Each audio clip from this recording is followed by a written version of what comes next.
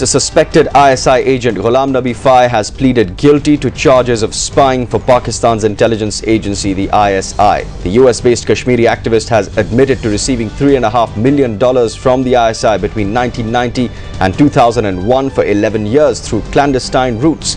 He is charged with illegally lobbying for Pakistan and the ISI to influence the US policy on Kashmir. His sentencing is scheduled for the 9th of March 2012. He will remain under house arrest till then. Just a brief background on the case. Fai was arrested on spying charges on the 19th of July. The cash exchanges between him and the ISI had resulted in revenue losses for the US government amounting to between $200,000 and $400,000. Fai also confessed that the ISI told him what to say and whom to write to for Kashmiri American Council conferences. Syed Ghulam Nabi Fai revealed his brazen anti-India bias in an interview to ANI in 2008. Listen in to excerpts.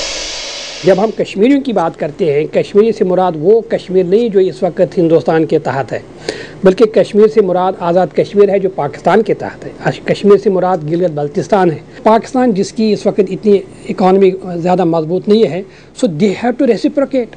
अगर हिंदुस्तान के 7 लाख हैं, उनको भी तो 2-3 लाख तो border पर तो लाने ही होंगे।